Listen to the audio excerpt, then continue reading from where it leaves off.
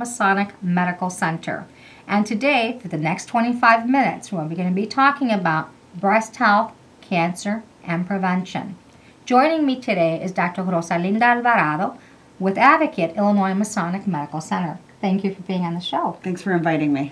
Well, I know that you were here not too long ago, and we did this wonderful show on this topic in Spanish, Right. Very well received by our viewers. And I want to also remind our viewers that our lines are open. The number's at the bottom of your screen at area code 312-738-1060. Dr. Alvarado, I know that the American Cancer Society has had some new estimates and new cases on breast health and breast cancer in the United States, and especially with these numbers in 2015.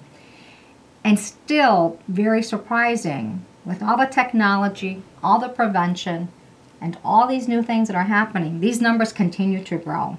There are alarming numbers.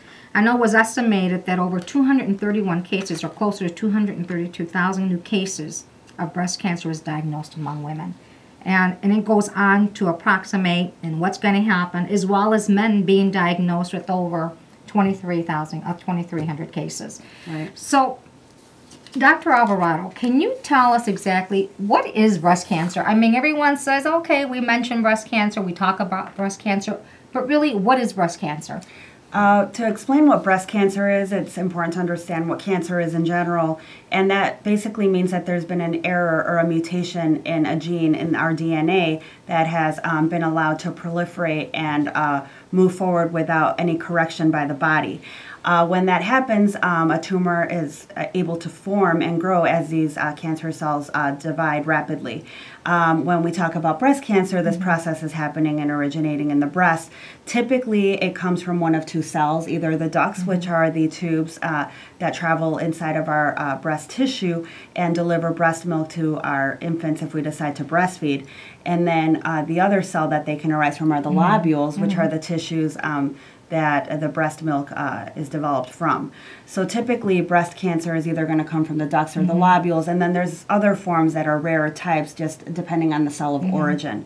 But it's basically an error in our DNA or a mutation that has gone undetected by the body and is allowed to proliferate and grow without control. And then once it's able to be detected by either a mammogram or a physical exam or what have you, then we're able to see the abnormality, whether it be calcifications on a mammogram or a mass on a mammogram or an actual palpable mass that the physician or the patient can feel.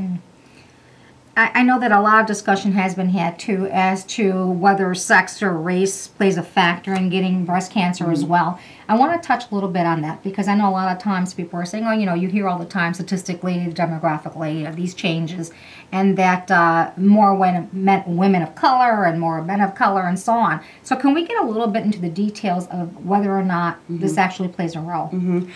So for breast cancer, the two biggest risk factors are being a woman and getting older. So yes, you know, men can get breast cancer, but it's much less likely than a woman.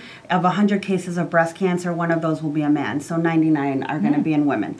So that kind of makes sense to us because when we think of breast cancer, we mainly think of women. And then getting older, because as we get older, we're more likely to develop these mutations that may go undetected or corrected by the body, and then we get cancer. So as we get older, the chance of any cancer really goes up, but in particular breast cancer for women.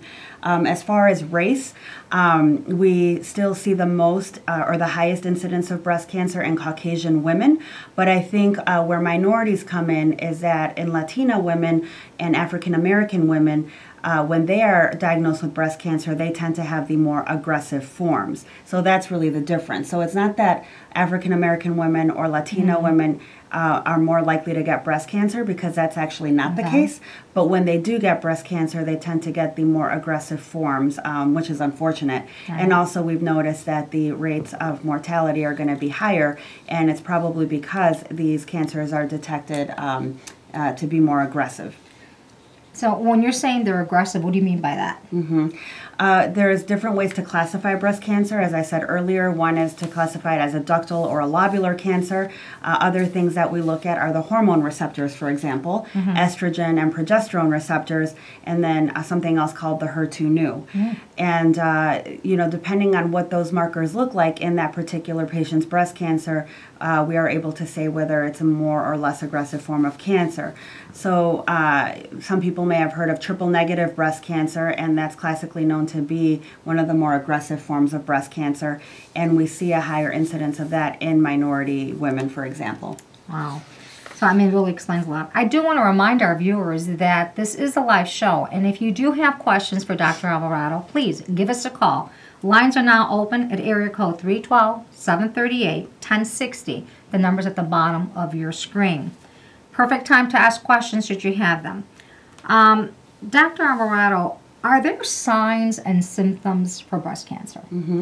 Typically, and what I as a physician like to see is when there's no symptoms, because that means that this was detected by a mammogram, and typically if a cancer is detected by a mammogram, it's going to be smaller at an earlier state, likely to be curable. However, if that is not the case, there can be signs and symptoms associated with breast cancer. One can be a change in the color or the texture of the skin, like redness, dimpling of the skin, an orange peel look to it. That tends to be associated with more aggressive forms of breast cancer. Sometimes it's just feeling a lump in the breast. So if someone feels a lump in their breast that was not there, for example, the month prior, they may want to get that checked out by their physician to see if it's something of concern, because there are benign tumors that it could be as well. There could be nipple discharge, particularly if it comes on all of a sudden or spontaneously and is bloody. That could be a sign of breast cancer. Pain has been shown to be associated with breast cancer, although pretty rarely. Most patients who experience breast pain actually don't have cancer, but in some circumstances that can be a sign or a symptom of breast cancer. So, that's, some of the main symptoms that we tend to see. But like I said, usually we are hoping patients are getting their screening so that they're not waiting until they have a symptom to be diagnosed. Now, I know a while ago there was this big controversy about self-breast exams and whether or not women should be doing these. Doctor, what's your opinion on that? I have my opinion, and there are guidelines associated with this. The American Cancer Society and the task force tend to discourage women from performing self-exams. They feel that sometimes they are going to be overdiagnosed with things. It's going to lead to unnecessary appointments to the physician, unnecessary mammograms and ultrasounds. So this tends to be discouraged by the task force and by American Cancer Society. What they are promoting is breast self-awareness. So kind of being in tune with what your breast is like and maybe noticing changes there without actually doing a regular self-exam every month. I tend to see, as a breast surgeon, all I see are women with issues in their breasts. So I'm a little bit biased, of course, but I think that, in my practice, I have seen a lot of women who have been diagnosed as a result of their own exam, their partner feeling a lump on their breast, something of that nature. And I think I encourage my patients to be aware of their breast and do self-exams at least once a month. But again, that is off of a guideline. The guidelines don't recommend that. I personally don't see the harm in it, so I do tend to advise my patients to do it, just because anecdotally I have seen so many women self-diagnose themselves. And unfortunately, I see a lot of women in my practice who are under the age of 45 and 40 who are not getting regular screening because it's not indicated, but because they examined themselves, were able to feel a mass and led to their diagnosis and ultimate cure. And you hear these stories all the time. If you're looking at AM stories and news clippings and so on, you're hearing this all the time, that it was that they found it was because they felt it. Not through an exam, but because they felt it. And I tend to agree with you as well. No one knows your body the way you do. And no one's going to feel it the way you do. So obviously, I tend to agree with you. I again, maybe it's not part of the guidelines, but ladies, you know what you need to do. So, Dr. Alvarado, again, the question comes up too, obviously cancer in general. It's something you can inherit, is it? Yes, it is. I would say, though, that about 80%, if not more, of diagnosed breast cancers are sporadic, meaning that there is no family history. So I oftentimes hear women come to me and say, well, I don't really think I need to worry about breast cancer because no one in my family has it. And that's a very huge myth. Because as I said, most of my patients with breast cancer, again, about 80% or more of them have no family history of breast cancer, yet they developed breast cancer. So it's something to be very aware of, even if you don't have that history. So the other 20% we think are attributed to a family history or a genetic predisposition. There are some known gene mutations that we know will give someone a higher likelihood of developing breast cancer over their lifetime, like the BRCA1 and 2 mutations, for example. So again, those are the smaller percentages of patients that will actually have those mutations. But yes, there are forms of breast cancer that can be inherited, as you said. But I think the big takeaway point is just because you don't have a family history doesn't mean you cannot get breast cancer. So let me ask you this. Now, I know that in today's technology and medicine, we have types of screenings and labs that we can possibly do for genetics. Is that something that is recommended, especially if it runs in the family? Yeah, so if a patient has a family history of breast cancer and it's fairly significant, I usually do an initial screening in my office, for example, and ask the key questions that would trigger me to then want to send the patient to genetic counseling and possible testing. So some of these things that would drive me to do that is a woman who herself is diagnosed at a premenopausal age, so earlier than the age of 50 typically, we want to recommend genetic counseling and screening potentially. If she has a triple negative breast cancer, that cancer I talked about before, and she's under 60, then I would recommend it as well, because those tend to be clustered in families as well. If there's a male in the family with breast cancer, again, that's such a rare occurrence that we are concerned there that there may be a genetic predisposition, a personal or family history of ovarian cancer, multiple family members, especially on the same side of the family, maternal or paternal, with early breast cancer, again, premenopausal. Males in the family with early onset prostate cancer can also be something of concern. So there's a long laundry list that I kind of go through with my patients to do that initial screen, and if they meet the qualifications, I send them to genetic counseling, and then they will decide with the counselor whether or not they want to do testing. And typically, if they meet guidelines and their insurance company is reasonable, it tends to be paid for. Oh, that's wonderful to know. Dr. Alvarado, we have a caller. Hello? Yes, good evening. I'm a male, and about 4 or 5 years ago, I was taking a shower, and I was, you know what, let me see this. So I patted myself down, and sure enough, I felt something on my breast. I went to the doctor. They took a biopsy and all of that stuff. Sure enough, but I was lucky not to have anything. Okay. But tell all the males that calling on your show, hey, it's just as important for you to feel yourselves as it is the women. If you're starting to feel bad or anything, because it just might save your life. You think that I didn't have it. So if I would have had it, the self-examination would have been the way to go. And thank God for this program, and thank God for you guys, and keep up the good work and talk a little bit more about the male. Thank you. Thank you. Thank you very much, Yeah, caller. I think that's a very good point. I've seen, again, many women and some men in my practice who come to me because they have felt something in their chest wall that wasn't there before. And most oftentimes, as happened in the case of the caller, it ends up being nothing, but it could be something. So I think it's very important to be in tune with your body, trust your instinct, and just get it checked out. The worst thing that can happen is that you're told it's nothing, and then you can be relieved. Right. Yeah. And it's really exciting to see that these genetic testings are available today. And again, if being diligent about it, insurance companies will cover it. Typically, yes. Right? Typically they yes. would. So, Doctor, I know that also there's always a lot of concern too. So once you've been diagnosed and all that's happened, now you're thinking about all the therapies that need to happen, such as chemotherapy. And I know that many of these have side effects, and for some people it's worse than others. Can we talk a little bit about that? I think what you just said is the key point, that some people is worse than others. And some people don't need one treatment while as another person will.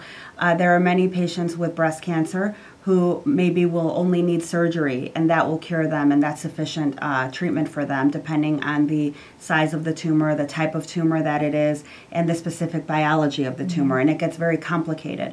So breast cancer care is very multidisciplinary, and I think that's the key. So anyone out there watching who may have breast cancer or know somebody who does, I think the key is working with a team. I'm the surgeon, and I feel that I'm a very important component of that team, but just as important is the medical oncologist, the radiation oncologist, the genetic counselor in some cases. There's usually a breast health navigator involved. It's a full team approach, and sometimes portions of the team are going to be more utilized than others. Some patients may not need radiation, for example, as well.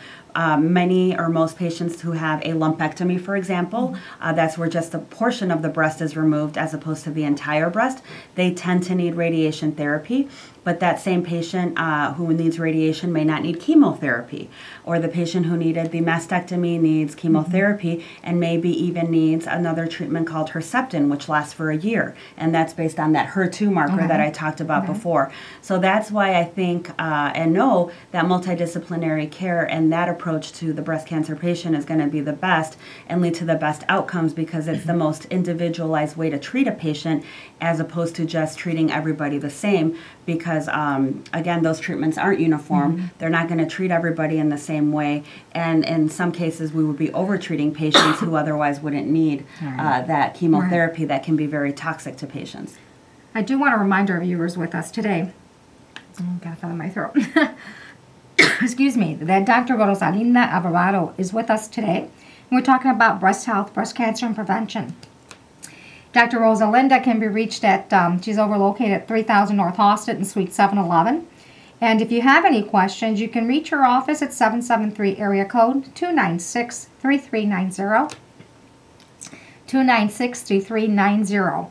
Or if you need additional information, obviously you can reach the American Cancer Society at 1-800-227-2345, 1-800-227-2345. So those are the things that are happening, but we also talk about we talked a little bit about the side effects and what can happen, again, depending on the individual, and it varies from person to person. Right.